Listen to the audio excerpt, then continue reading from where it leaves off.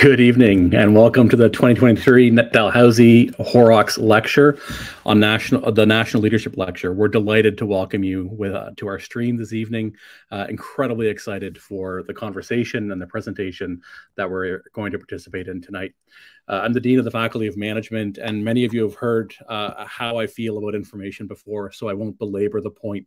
But for those of you who are new to the faculty or new to the School of Information Management, three quick bullet points. One, information is cross-cutting.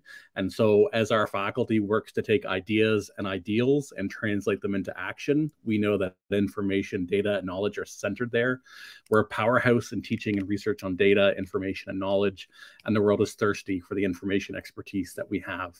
And so events like this and the many other events that take place under the Dalhousie banner over the years reflect that critical importance of information. I'm going to begin our event formally tonight with a land acknowledgement, and then I'm going to hand off to Dr. Sandra Toes. I want to begin by acknowledging that Dalhousie University is located in Mi'kma'ki, the ancestral and unceded territory of the Mi'kmaq people, and I want to pay respect to the Indigenous knowledges held by the Mi'kmaq people and to the wisdom of their elders, past and present. On this very snowy night here, as the trees and the lakes and the buildings are covered in a pristine white blanket, and as the noise of our daily lives is hushed by falling snow, as I am tucked safe and warm in my home office, I'm especially grateful tonight to live and work on this land for which the Mi'kmaq have been custodians since time immemorial. We are all treaty people. We also recognize that African Nova Scotians are a distinct people whose histories, legacies, and contributions have enriched the part of Mi'kma'ki known as Nova Scotia for over 4. I'm going to hand over to you to take a few moments to reflect on the land on which you sit and on the legacy of that land and the people that are its custodians.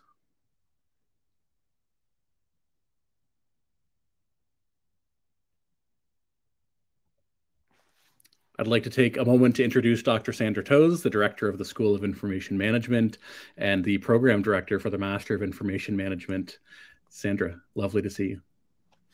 Lovely to see you, Dean Mike Smith, and thank you for welcoming everyone.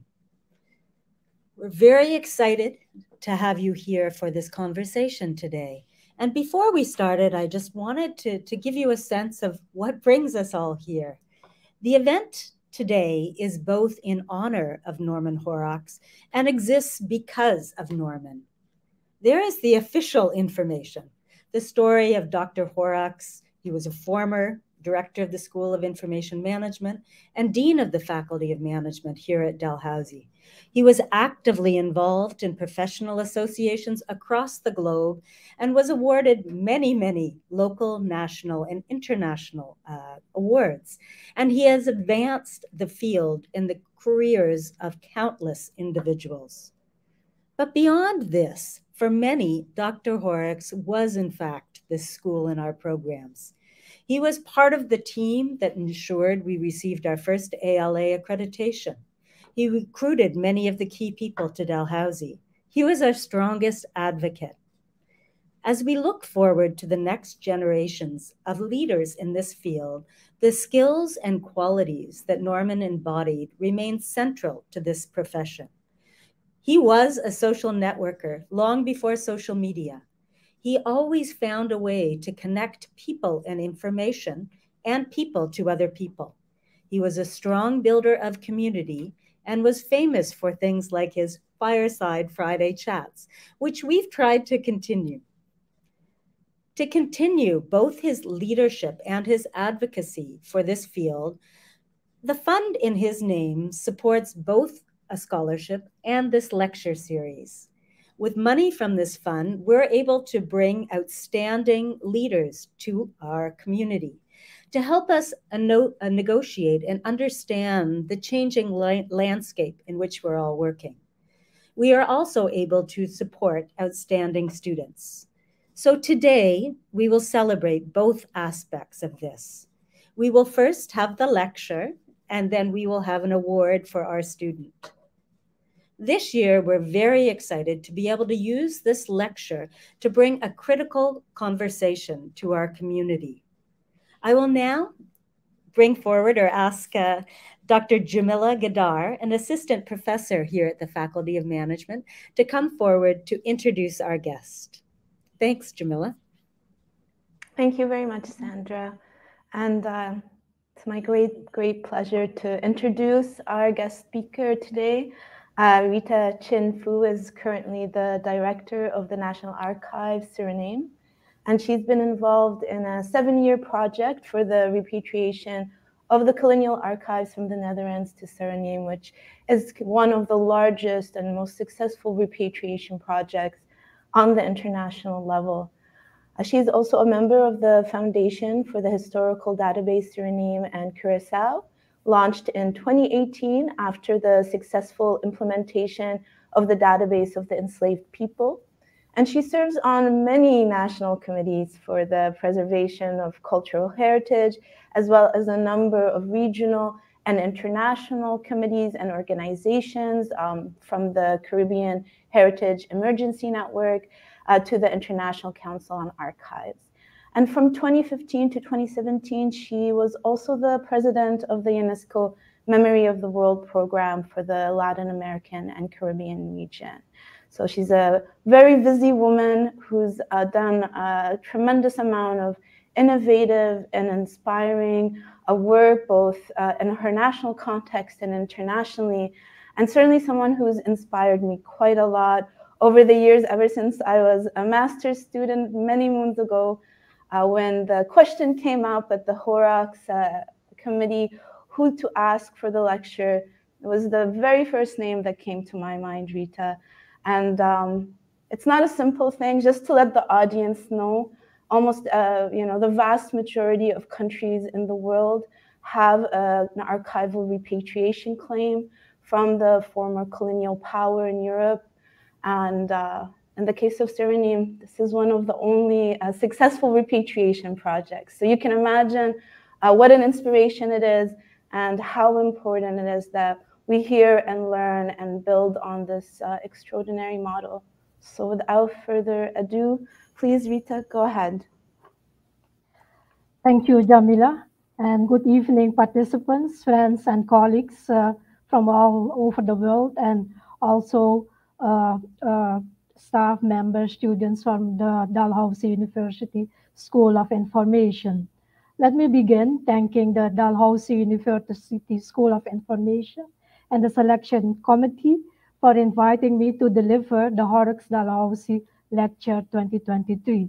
It's indeed an honor to address you and share my experiences with you all. As mentioned by Sandra, the title of my presentation is Perspectives from the Global South, Suriname on Repatriation, Challenges and Opportunities. So my slide now. So this is my title, and the next. I will start my presentation with a quote from Monique Rocco. She's the Special Counsel on Heritage to the Minister of Culture of Haiti. And this presentation was delivered in Yaoundé during the ICA conference in 2018. And quote, as we have all been made aware, archives provide only traces, but what survives plays a dual role. It provides a benchmark of what has been done and lays a foundation for what is still to be done. One should not set goals without taking the past into account. Without a memory, people is not really free. Without history, we cannot know what we are. Without knowledge, people are prisoners of the present moment, apt to act on impulse and without the means of avoiding the repetition of historical atrocity. This quote resonates with one of the reasons why Suriname embarked on their path to repatriating their archives. So you must be wondering where Suriname is located. Suriname is a small country on the northeast coast of South America with neighboring countries Brazil in the south, French Guiana in the east, and in the west, Guyana. It's defined by vast tropical forests, Dutch colonial architecture, and a melting pot of culture from diverse ethnic groups.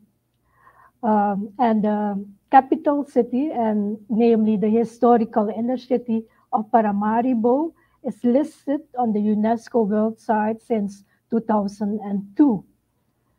So in Suriname, it's a small populated country with 600,000 people. And I mentioned already, it's a diverse groups. The ethnic groups are the Amerindian, the indigenous people, the descendants from the enslaved Africans. We name them Afro-Surinamese people, descendants from India, from Japanese, from Chinese. We have even Jews and Lebanese people living in Suriname, Europeans and Brazilians. The official language is Dutch, and Sanantongo is also a spoken language. We also have the native language such as Sanami and Japanese. And what about the economy? Our economy thrives on the following export products, mainly mining, oil and gold, agriculture, and timber. So the next slide.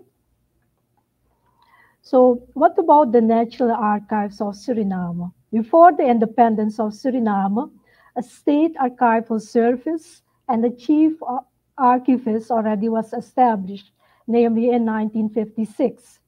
And the chief archivist was charged with general supervision of the archive management of the departments and services. In 2006, a new archive law was enacted with close support of the Dutch professor Dr. Erik Ketelaar.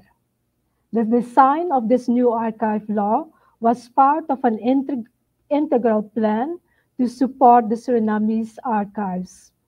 And why is that? In 1996, a huge fire destroyed the archives of the Surinamese Parliament, the Ministry of General Affairs, where part of the archives were housed. And after this huge fire, the Dutch government decided to donate Suriname with a modern archive building in light of the shared heritage context or concept. In 2002, both experts in Suriname and the Netherlands agreed that a modern archive building alone was not sufficient, and an integral plan was then developed consisting of capacity building, designing an archive law, management, and between 23 and 27, all these projects were accomplished successfully. And that was when, in 2010, the new archival building was inaugurated. Next slide. Okay, the National Archives resides under the Ministry of Home Affairs, and we are responsible for the implementation of the archival policy according to the archival law of 2006. What are our main activities?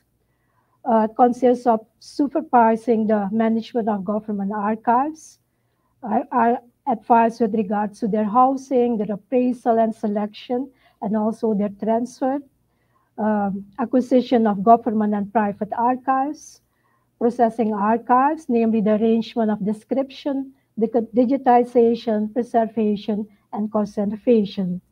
Furthermore,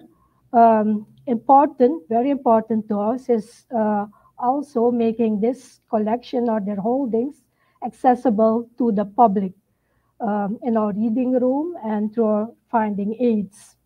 We also have services with regards to the public. We organize workshops for the heritage organization, the record management here in Suriname, guiding tours, book presentations, and so on. And last but not least, that's also important to us, is collaborating with national heritage institution communities here, regional and international institutions. Next slide. With regards to our archive holding, It consists of paper, audiovisual, and digital format dating from 1669 till 2010. And what about this paper holding or archive holding? It contains archives from the colonial administration from 1669 till 1975, government archives from 1975 till 2000. We also have slave registers, emancipation register, manumission, immigration registers, and census. And all these registers are already accessible online on our website. We also have immigration registers from the Chinese, the Portuguese, and the Japanese people, and also from the India people or descendants from India. We also have private archives from presidents, poets, private organization, and we also have a large audiovisual collection that's already online through our media bank on our website. And it's also important to highlight this audiovisual collection because besides collection from the National Surinamese TV station, we also have collection of culture studies with hundreds of cassette tapes consisting stories of Surinamese people from Japanese immigrants to Hindustani immigrants and descendants of the enslaved people.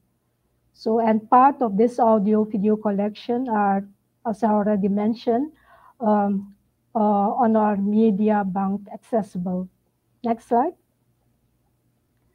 So between 1916 and 1970, the colonial archives were transferred to the National Archives of the Netherlands for safekeeping and on loan with the explicit stipulation that the archives remain the property of the colony of Suriname. And as soon as Suriname has a modern building and built according to the international standards, the archives were to return to the country. And why is that? Why did the colonial administration and the archivists from the Netherlands decided to transfer these archives? Because the archives were scattered and placed in different buildings. No proper archive building existed in the early 20th century. And that's why the state archivists from the Netherlands and the government administrator decided to transfer these archives to the Netherlands. On the slide, you see a picture of a ship. That's the ship name was Nikeri. The ship transferred the first batch of the archives to the Netherlands in 1960.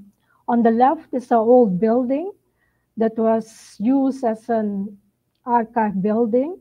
And yes, until 2010, when we moved to the new building, the Landsarchiefdienst or the National Archives was housed in this building that was part of an orphanage. Next slide. In 2006, an article was published in a historical magazine with the title Suriname wil archieven terug uit Nederland. And in English, Suriname wants the archives to return from the Netherlands. This was in 2006. In this article, I was interviewed as well as the former Minister of Home Affairs, Dr. Maurice Hassan Khan, also an historian. When we began with the design and the construction of the new archival building, we anticipated on the protocol that was signed in 1916, stating that archives remain the property of the colony of Suriname and on loan to the Netherlands. So in our interview, we explicitly mentioned that we wanted the archives returned to Suriname as soon as the building was completed in 2010. And this article, I think, brought a lot of people or colleagues in the Netherlands. They were worried, I think, and maybe Arjan can address that later on. And this is an anecdote I want to share with you. It is my personal experience because from 2003 and 2004, as part of an archival program I did at the Dutch Archives and the University of Amsterdam, I began with my internship at the National Archives in The Hague. And on the first day, I visited the repository where the colonial archives were housed. And my eyes bulged out upon seeing hundreds of meters of these archives that were transferred from Suriname since 1916. I felt very emotional, and I said to my mentor, Henny van Schie, these archives belong to Suriname and they must return. His reaction to me was, Rita, do you think that the National Archives will allow you to walk out of this building with an archive box under your arms?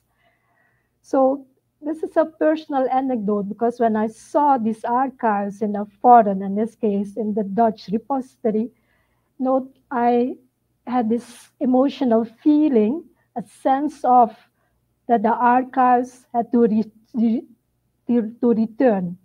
And since that time, I took it upon myself and as one of my goals in life to dedicate myself for the repatriation of archives, in this case to Suriname. Why was it so important to us to have these archives returned to Suriname? Because it's part of our nation history, and Suriname's people will have direct access to their archives. It has also to do with self-awareness and self-value, and also nation building, because who is going to write about our history? And who is going to write or identify who our heroes and heroines are? So to construct or reconstruct our own history, we need direct access to these archives. Next slide. So this is a quote from a popular writer, Cynthia McLeod, who wrote historical novels here in Suriname. And Cynthia McLeod wrote, during my study, I read the book by the famous American historian Barbara Tushman. And quote, the statement in that book was, when people have no access to the sources of its history, those people acquire a self-image based on myths and stereotypes. And I remember well that when I read this statement, I sighed. And that is exactly what is happening to us.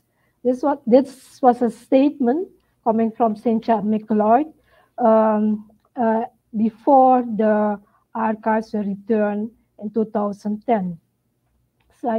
Next slide. So repatriation, engaging in uncomfortable talks and silences.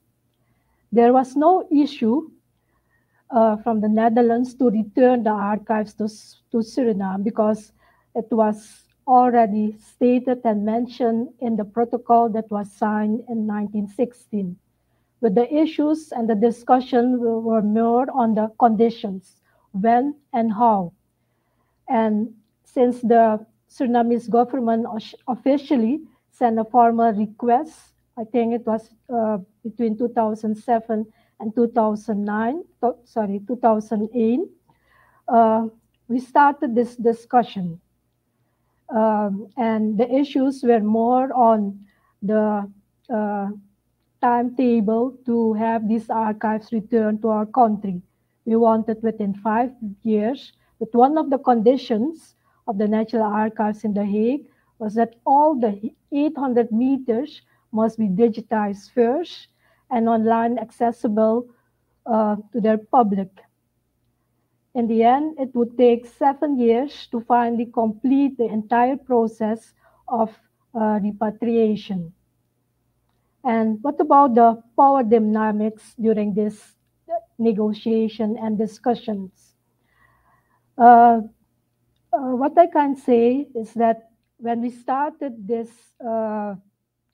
discussion and the negotiations, there were moments, there were sometimes uncomfortable discussions and silences. But in the end, we reached consensus because, you know, looking at from the perspective of the Netherlands, for almost 100 years, the National Archives in The Hague was the keeper or the custodian of these archives. And I believe that they had the sense that these archives belonged to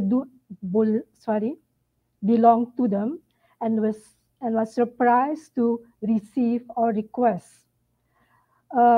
The Surinamese ambassador in the Netherlands at that time, on one occasion, advised me after I had an uncomfortable discussion at the Ministry of Education, Science and Culture in the Netherlands that I should not make too many demands.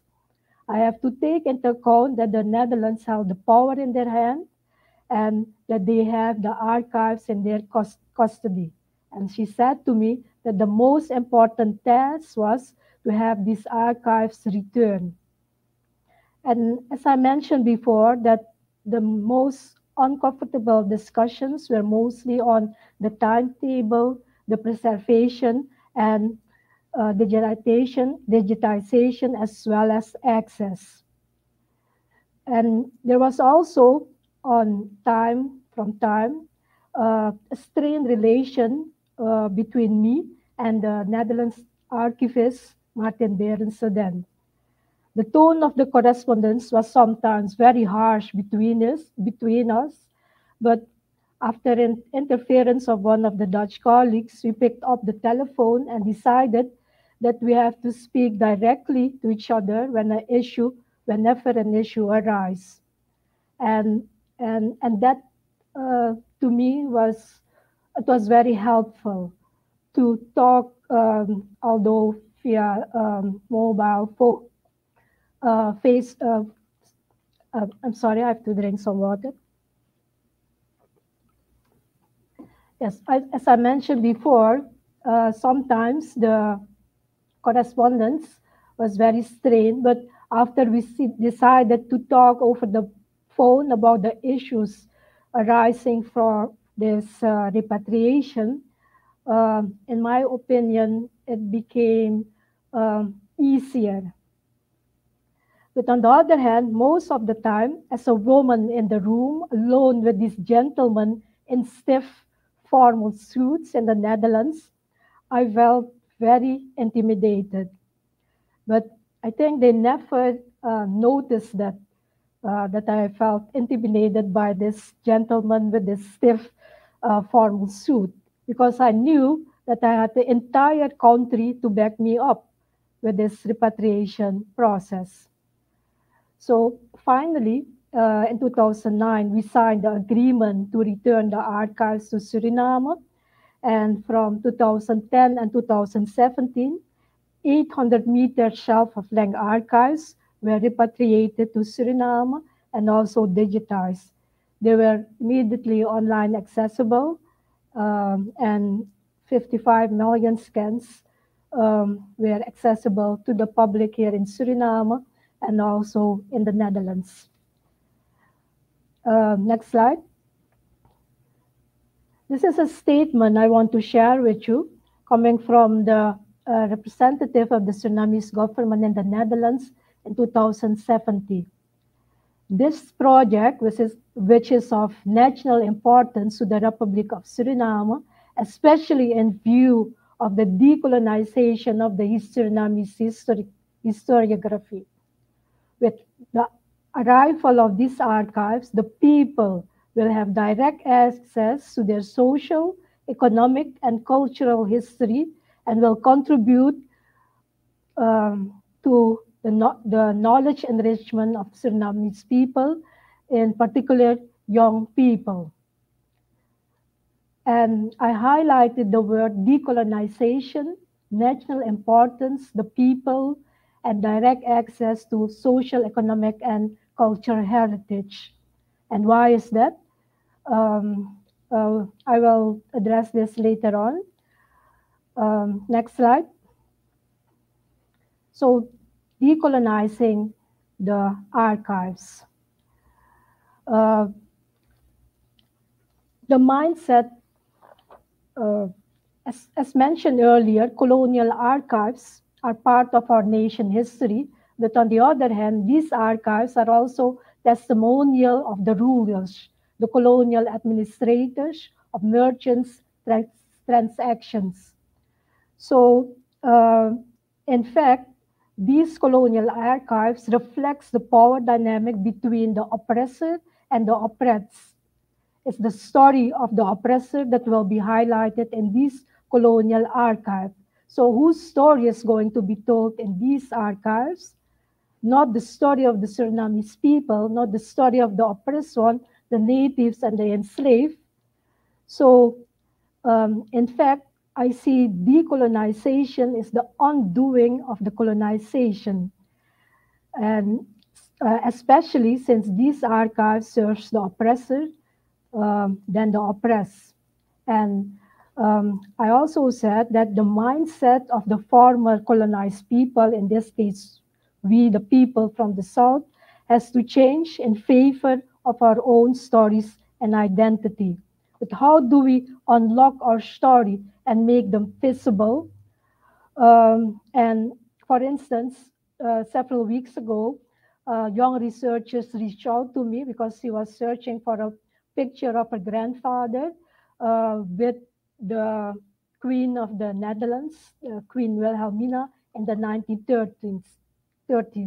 She couldn't find this picture with her grandfather who was an entrepreneur in the 1930s. So I asked her, what are your keywords? She searched on the name of the grandfather, and I told her in the 1930s, the archives, the pictures, the recording are mostly white. So you have to seek for other way to search for your grandfather. Look at the Queen visit to Suriname in the 1930s and the time frame. After one day, she called me and she mentioned that the Queen never visited Suriname. So the information and the way we seek or search and our finding aids, it's important. We have to look with another eye at our archives. There are many more examples about these archives. So another concept, this is from a Surinamese historian, her name is Mildred Caprino, and she used the diorama concept, a three-dimensional concept to look at an archival document, because a document, an archive has several layers. So you have to look deep enough to see or unlock your story. And mainly because the voice of the people and storylines of ordinary people cannot be discovered with the same concept used by the colonizer or the Western people. You have choices to be made in appraisal, selection, and so on. So next slide. So how do we engage in this process of decolonization? And this is a quote from Dr. Stanley Griffin from the University of the West Indies in 2021 in his publication. We have to reconsider the history of the fonts, the collection, its creators, the subjects, and its themes. We have to reinterpret the content as presented in the records. Are there missing gaps or perspective? Who is silenced by these records? Whose perspectives are we missing?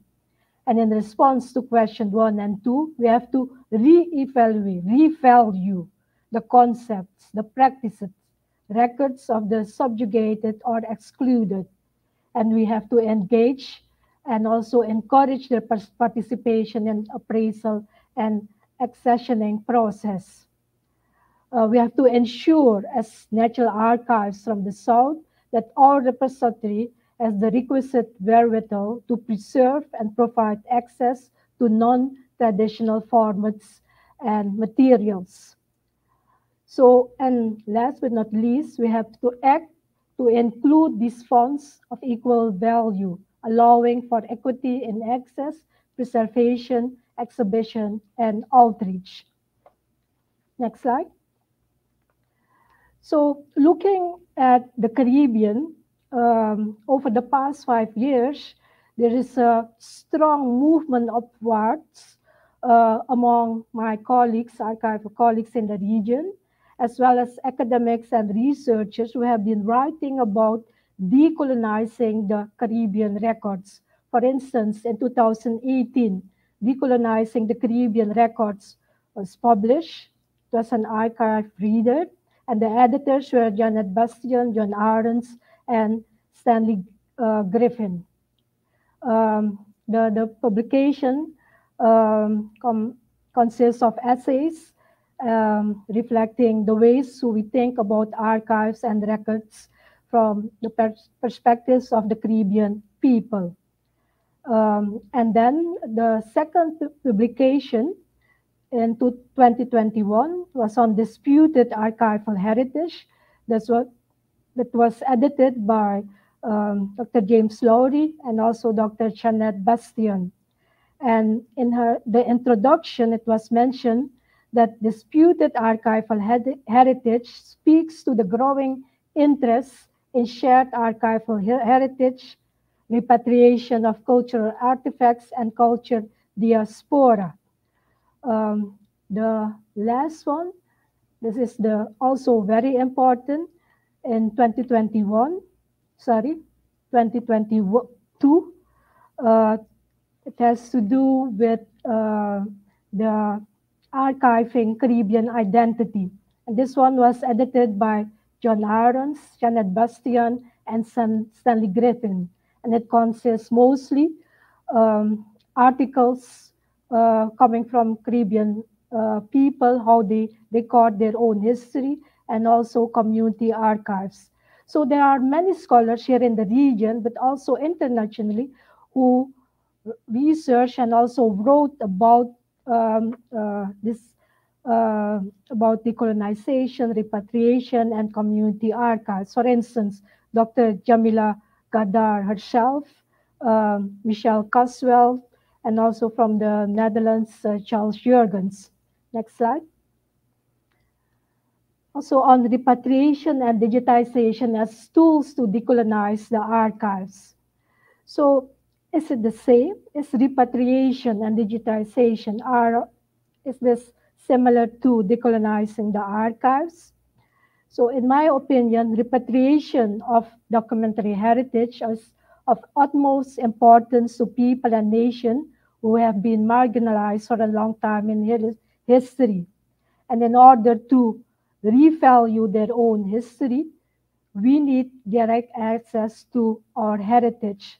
But in my opinion, repatriations should not be considered at the same time as decolonization. In the case of Suriname itself, the process of decolonization of the archives started after the return of the archives, because in the first instance, it was important to have these archives return in Suriname. But then the discussion started. These are archives consisting of testimonials from the colonial administrations and its interaction. It's not our story.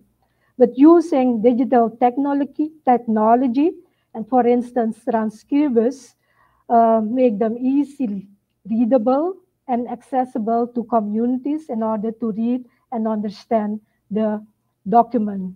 Add the diorama concept to this document, and they will be able to fill in the gaps or unlock the silence in their own history. Next slide. So archives and digital technology, engaging community to unlock memory. One of my staff members decided to start decided to start a pilot project.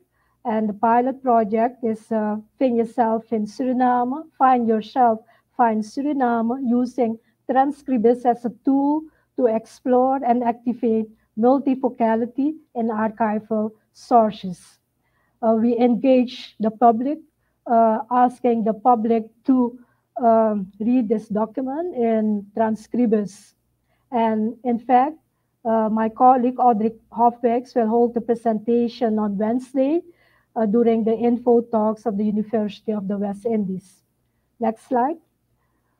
Collaboration with community.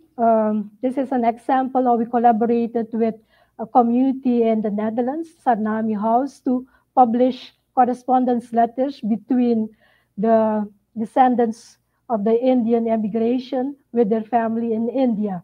And these letters were in the archive collection of the immigration department.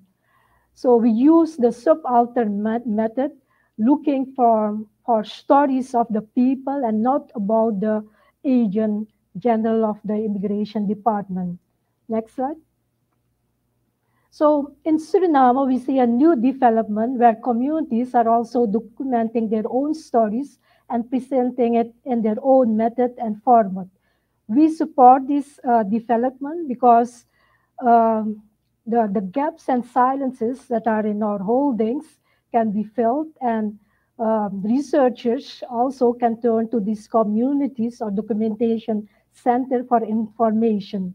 It's very unique because they are documenting their own history and in a context within their own history itself.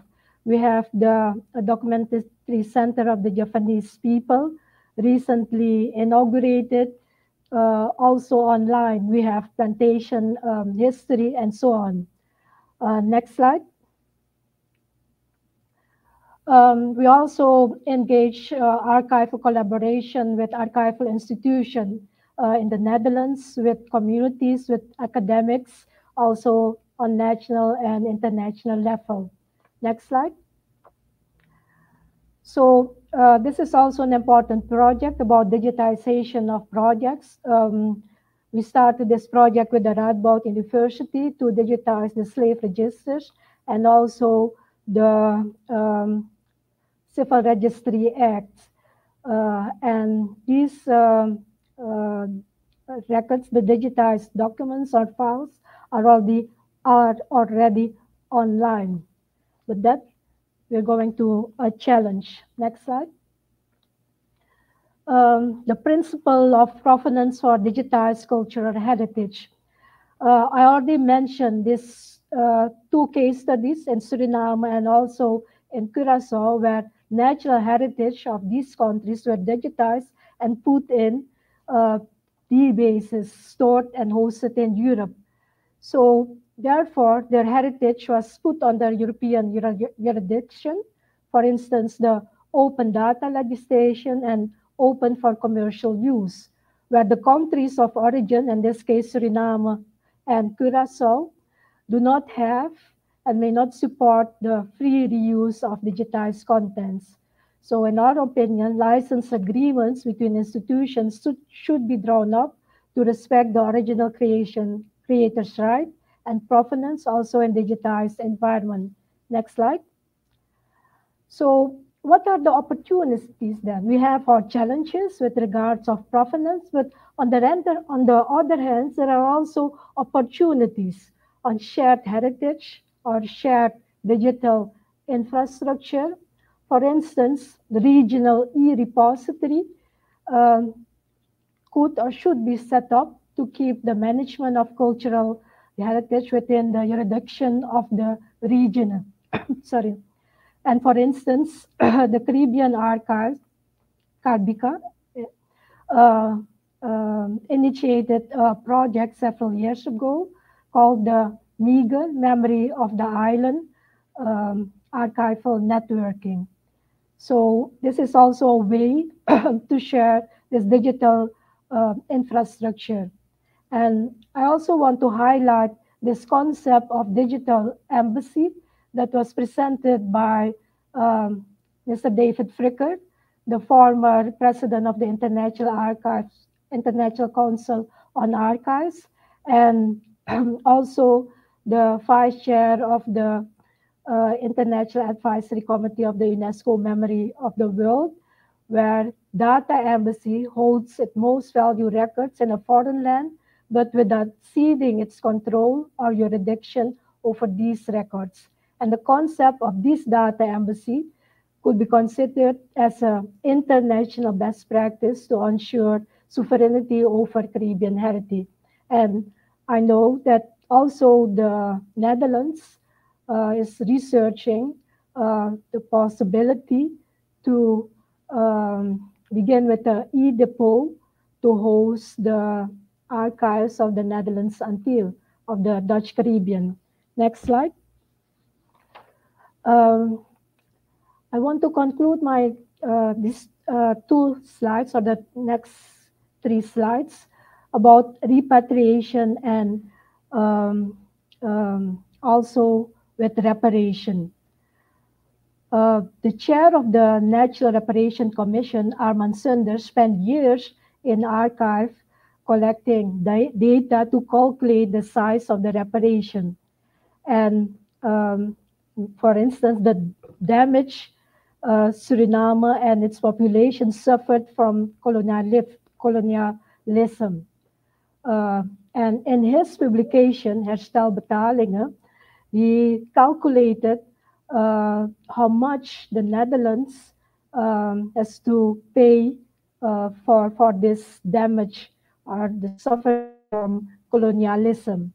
But in his publication, he also mentioned about the accessibility of the archives that's so important to rewrite our own history. It's about the value we are going to give on these human lives. It's not only about economic on the development, but it will also shed light on the structural system of mental slavery by design, the divide and rule, the history and cultural of indigenous and Africans that were wiped out for centuries. So it's necessary that repatriation can be considered as a form of repatriation. Next slide. And in that sense, in this context also, I have to say on repatriation and repatriation that the Netherlands Council for Culture demonstrated their willingness to return the looted art and artifacts in the report of 2020. And in this report, the advisory committee explicitly mentioned that the Dutch government has to return the art treasure stolen by its subjects during colonial times to the countries of origin, in particular to Suriname. And furthermore, the Dutch Advisory Committee also gave the mandate to the Council of Culture to form a subcommittee to prepare a report on the return of archives that were stolen and also belong to the former colonies in 2022. And last but not least, because this is very important, that was also the statement and the apologies that was issued by the Minister President of the Netherlands, Mark Rutte, about the slavery system. And I'm quoting him now, with this apology, we are writing not a full stop, but a comma. The dialogue on the history of slavery should be held as broadly as possible, not only in the Netherlands, but also and especially in places where it happened, with everyone who is involved or feels involved. So repatriation of the colonial archive doesn't stop when the repatriation already happened. That is a follow-up about the reparation process. Next slide. So this is my next slide. And this I added a question mark in there because after hearing the story of the repatriation of the Surinamese archives from the Netherlands, I also, and this is my opinion, that as archive professionals, as colleagues, as academics looking at this repatriation process, that as archive professional, we have to learn from this success story and engage in this difficult conversation with each other.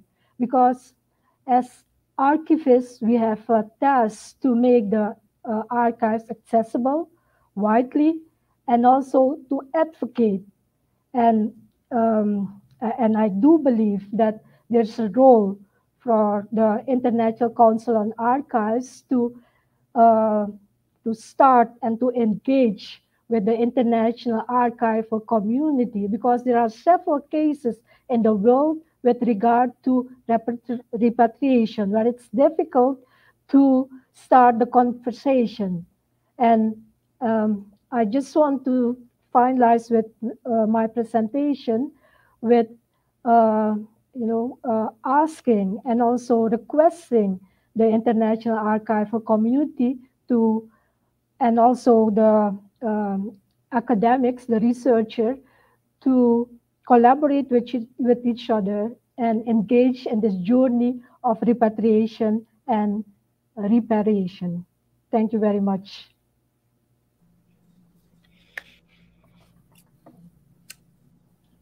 Thank you ever so much, Rita, for that incredibly thought-provoking talk. And listening as someone in Canada, when I think of the work we have to do and the work that needs to be done internationally, your leadership and your example is something that we can all learn from. So I'd like to, first of all, invite everyone in the audience to start thinking about their questions and posting them, and we look forward to that. But as the story has unfolded and we recognize the many voices that had to take part in this discussion and the way things unfolded, I would like to invite Arjan Agema from the Netherlands to respond to Rita's talk and provide yet another perspective. So thank you very much. Thank you very much. I say hello from the Netherlands, where it's past midnight almost. So I hope you're still with us.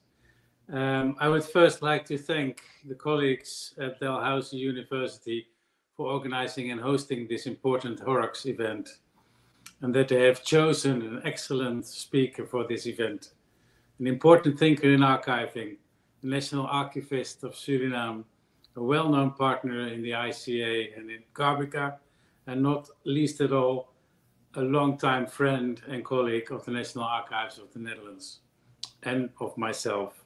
It's an honor to be able to give a short reaction to Mrs. Rita Tjien Fooh's presentation. The repatriation project of the Suriname Archives from the Netherlands was also for us a very important project, with the aim not only to repatriate the Suriname Archives as completely as possible and well restored and preserved, but also to share the commitment with the National Archives of Suriname for digitization and accessibility of these documents. For us, there were several concerns for returning the archives without doubt or hesitation. Would Suriname have the building of good quality to safeguard the paper documents? Would staff of the Suriname archives be available and well trained to care for the material? Would the material, I lose my sentence. Would Suriname have the financial means for accessibility through a content management system or a website? Would the material, well handed over to Suriname, not be locked up and withheld from the public? To just hand over the archives and not care what would happen with them was no option for the National Archives of the Netherlands. On the other hand, was it for the National Archives or for the former colonizer to pose any conditions on returning what was Suriname's heritage? As Rita explained, Many words have been spoken to reach an agreement which was satisfactory for both sides. And this led indeed to a happy end, returning the paper material to Paramaribo after digitizing all of it and sharing the scans with both countries to ensure availability for as many researchers and members of the public as possible. With the need for decolonizing the archives, Rita has pointed to an important issue discussed in many an archival institution. What struck me in the presentation was the fact that she lies responsibility for decolonizing, both with the archival institutions as well as with the users of the sources. Indeed, the finding aids written in the past, and probably also in the present, are written from a perspective of the dominator, the white male, given hardly any attention to the colonized, let alone that their stories or their views are represented in these archives. We, as the Netherlands National Archives, being a government institution taking care of government documents, realize the stories told in these archives are far from the Dutch memory. They are only the memory of the privileged and the rulers. Indeed, much has to be done to rewrite these finding aids and go through the steps Stanley Griffin has proposed to make them accessible for representatives of these marginalized communities. And to get a more complete and multivocal picture, cooperation between archival and heritage institutions and communities is at the essence. But the content of the archives can in many cases not be changed. They are what they are, put together many decades ago. Detaching ourselves from concepts and methods for the formation of archives in the West cannot be undone. That's wishful thinking. Therefore, we should not underestimate the role of the researcher using the imperfect sources. I agree with Rita that the mindset of the researchers and the users has to change in favor of the stories of the communities and the underprivileged. And archives should be unlocked by these researchers and users to reveal the voices and experiences of the marginalized and those who so far have not been in the center of scientific and genealogical research. It is a shared responsibility of both archival institutions and users to facilitate, to seek for truth and justice, given equal attention and weight to different perspectives in these sources. The anti-racist and inclusive movement, which became eminent with Black Lives Matter, demanding their rights to be seen and to be heard, should be an inspiration and a driving source to both institutions and researchers to enhance accessibility, reform finding aids and archival descriptions, and rethink important research themes and perspectives. At last, a last point I want to raise is something Rita brought up in her presentation. On the one hand, she applauds the return of the Suriname archives to Paramaribo, since it gives the people of Suriname finally the possibility to have full access to what is their heritage. And digitization of the material has led to an enormous increase in the findability and usability of the material. On the other hand, she seems to agree that under local jurisdiction, some archival material might not be as available or accessible as it would be in other countries. In the discussion of repatriation of archival material to places where it has been formed, whether it's in Suriname or in Indonesia or any other country, it is a major concern whether the repatriated material does not end up in a closed repository, no longer accessible for researchers. In the repatriation debate and practice, open access should be the leading principle and the precondition. The idea of data embassies might be an interesting solution to the different sides in this debate. Thank you very much.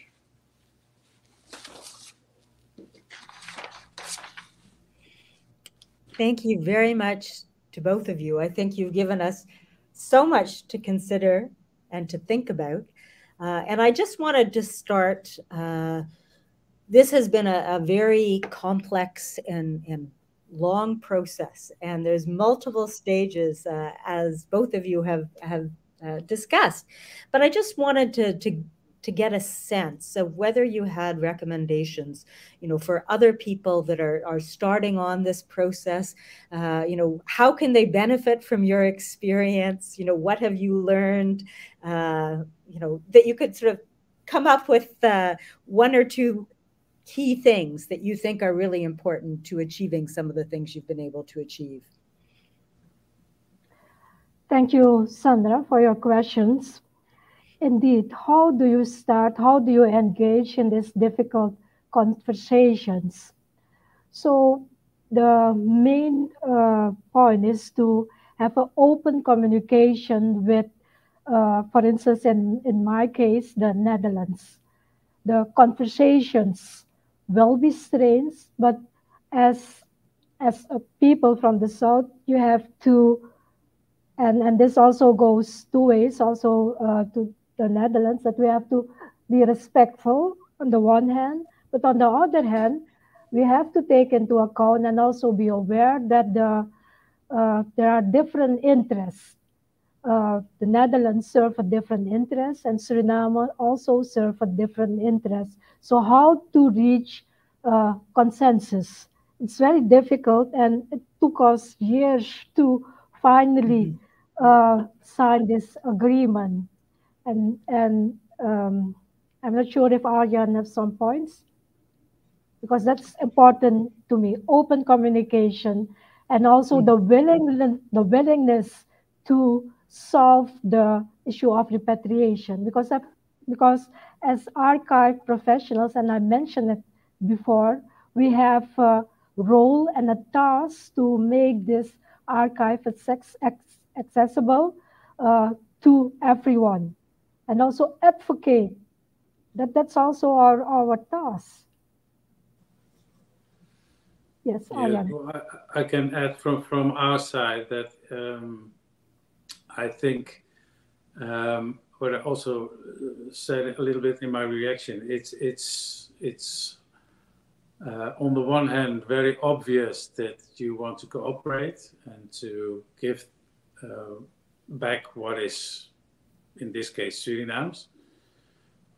On the other hand, it's also from an archival point of view very tempting to state all kinds of conditions, like I said, on the climate in the repository, on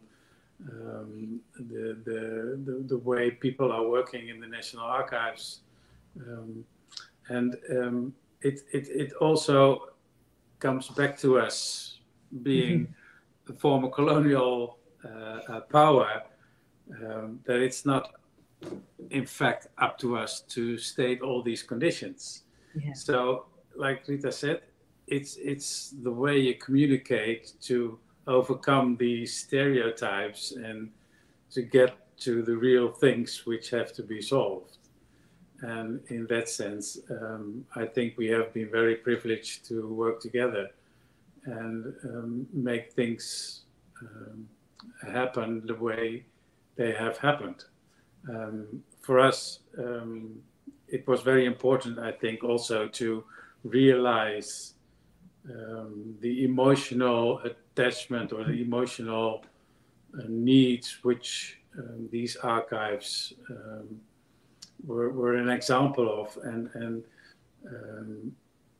it's not always a daily work for an archivist to be having attention on these emotional sides. It's mainly paper with interesting information, or there are even beautiful things. But I once had the ambassador of Australia in our repository, and we have the Abel Tasman journal in our collection.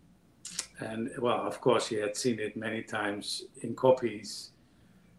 But then when I when we could show him the original, it was really an emotional moment. So we have to be very aware of the strength of these documents and the importance of keeping them at the place where they should be. Oh, I think that's absolutely critical. And Rita, from your talk, I really appreciated the emotion that you brought to this topic. And it just, you know, it makes it so much more important that these are not just documents. They're, you know, so important in so many different ways. We now have some questions from the audience, so I will bring up the first one here.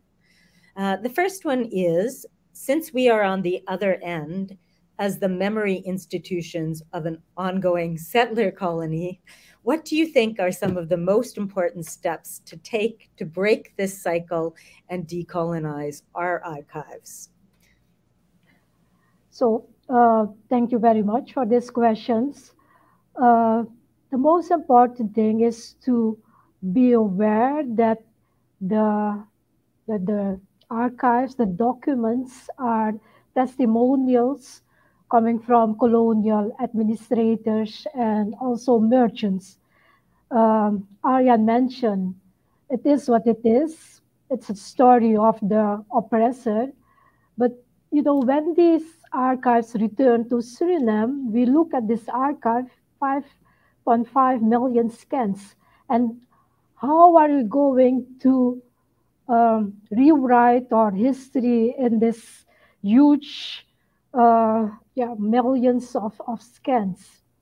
And you know, our researchers were also, and young people were also requesting to do research in these archives, but they were not able to read these archives, read the documents, because there are in old handwritten texts.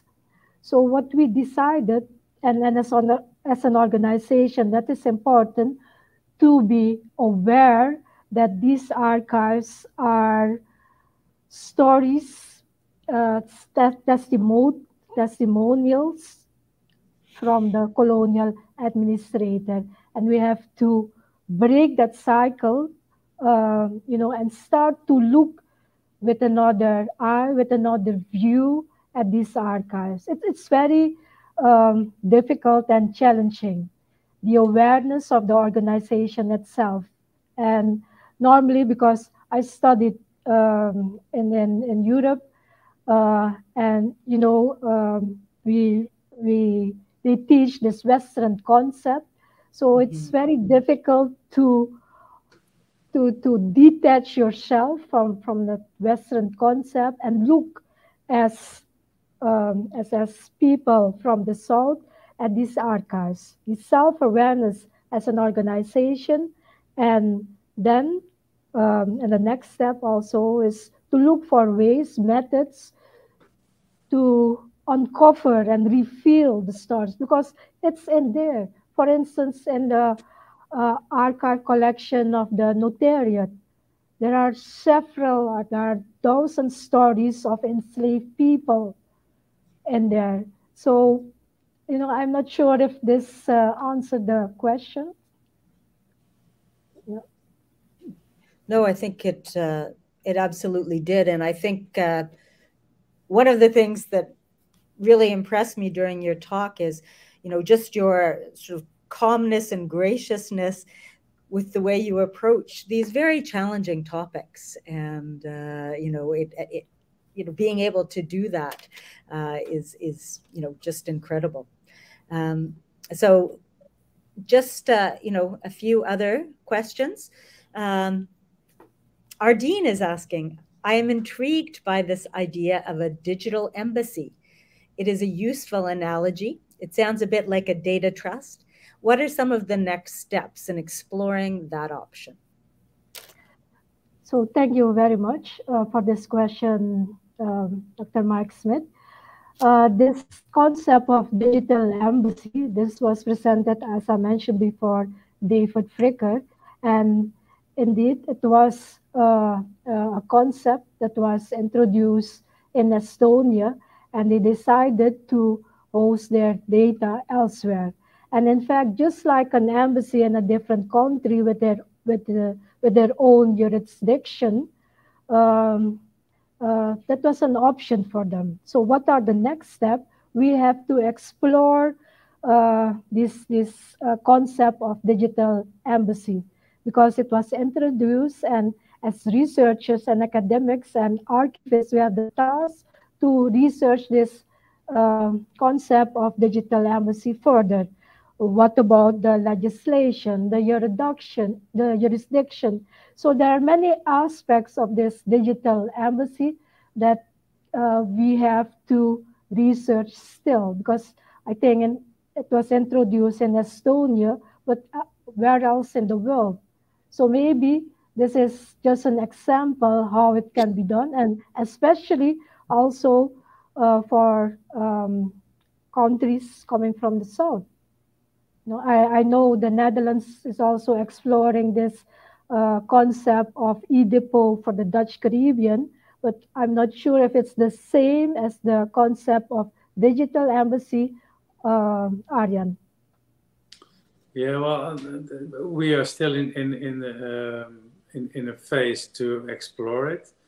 I mean, we have our e-repository, our e-depot built over several years, so it's quite an investment, and it's quite a technical challenge to keep it up running and to put all these petabytes of scans and metadata in that.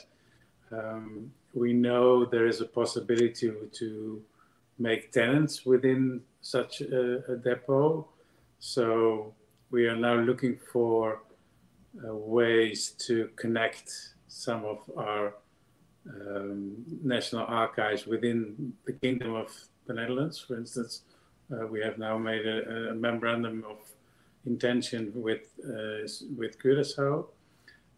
But we are indeed, like Rita says, we have to figure out the judicial boundaries of and possibilities.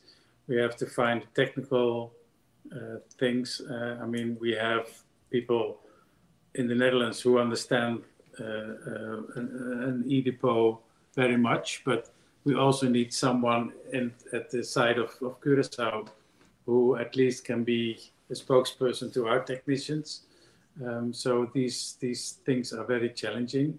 There are, of course, financial aspects, but in the end, the idea is to come up with a cooperation, because it really doesn't matter in the all web-based infrastructure or the digital infrastructure where the data are hosted.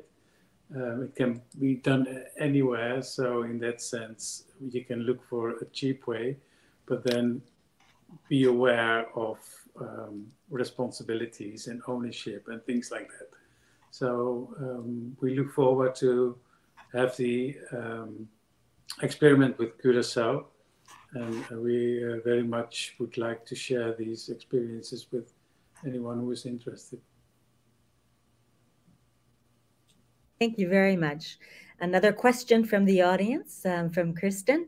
Are archives from other nations coming to you to discuss your success so that they can modify their approach, so that they may also achieve success in their repatriation projects?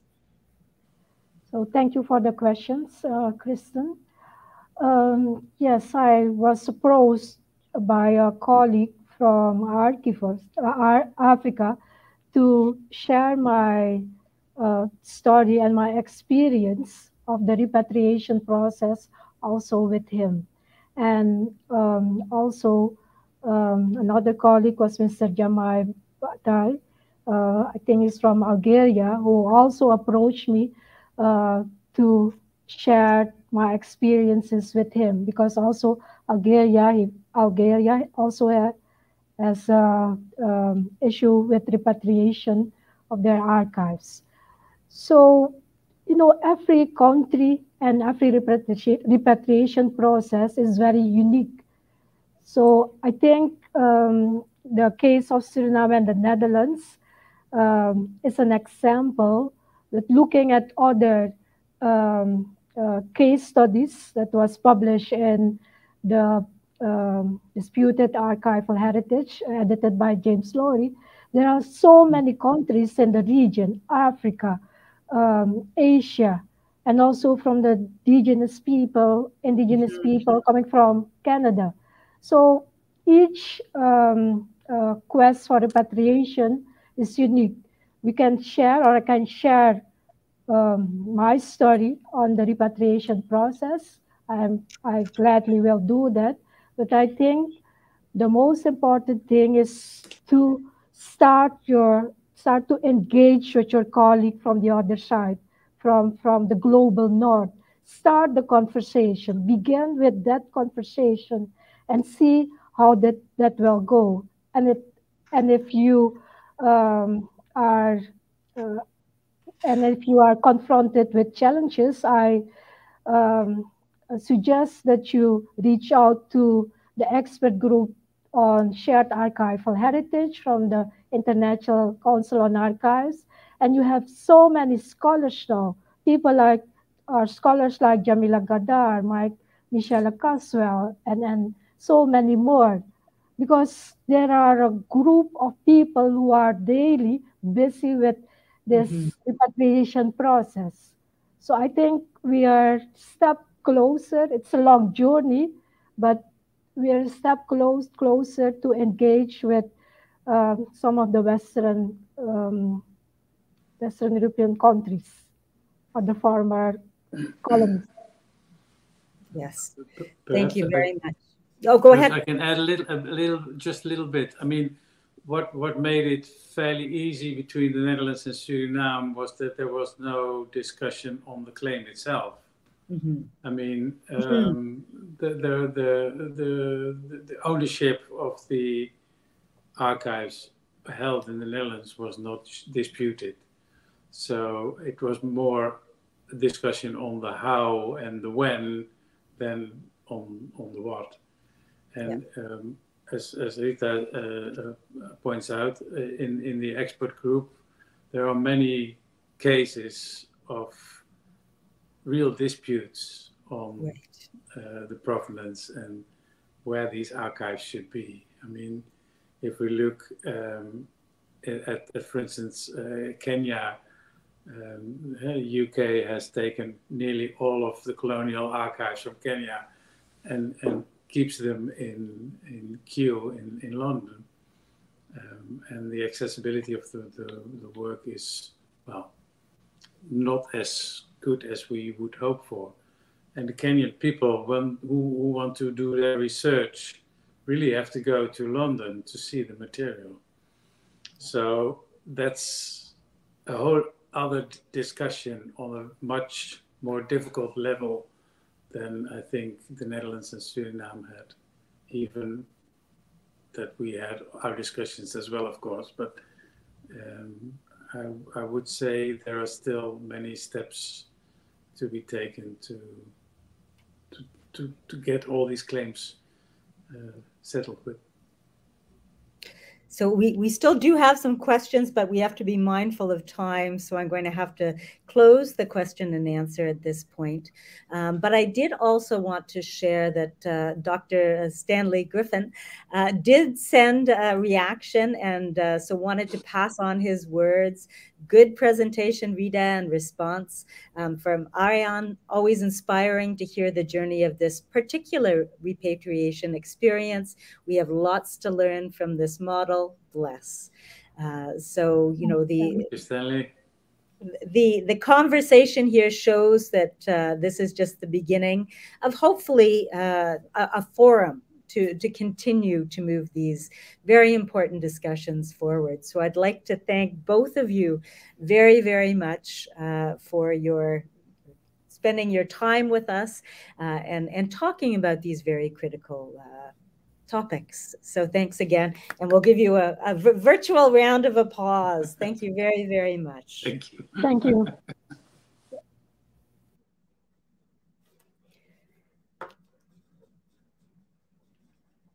Excellent. And so now we are joining the final part of tonight's program, and to introduce our student and to give the student award, I would like to ask Norman's daughter, Sarah Horrocks, to come forward and say a few words. And just to let you know that Sarah has also been a key part of our community for many years, and is herself an alumni, completing her Master of Information Management with us. So Sarah will now present the award to our Master of Information student, Maddie Hare. Thank you, Sandra.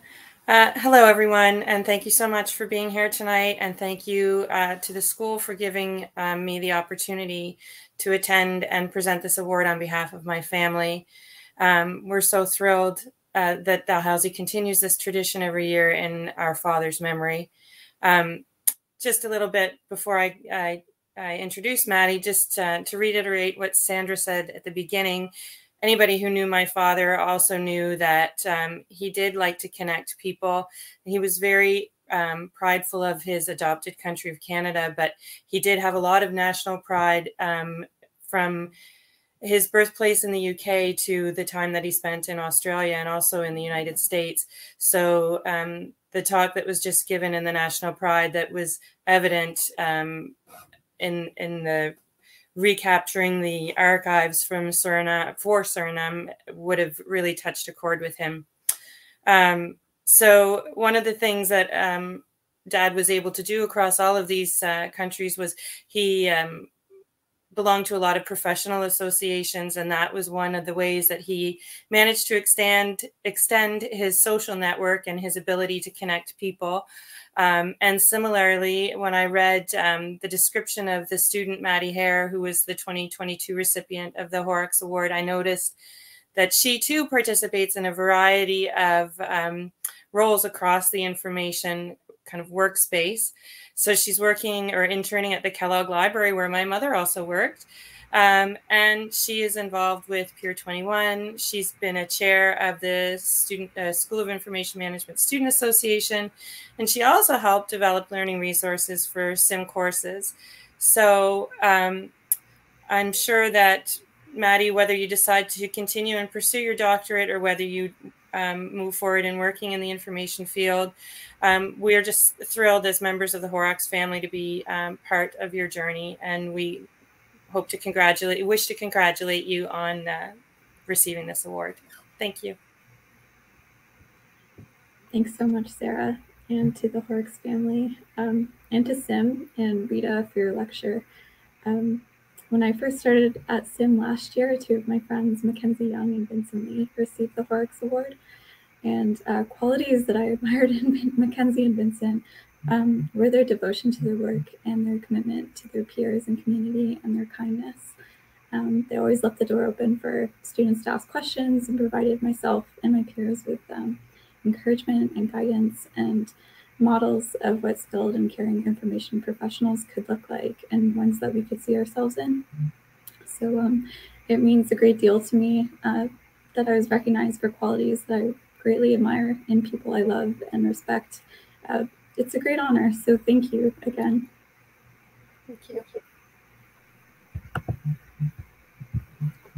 Thank you, Sarah, and congratulations once again, Maddie. And we know you will go on to do incredible things, and we are excited to watch your journey.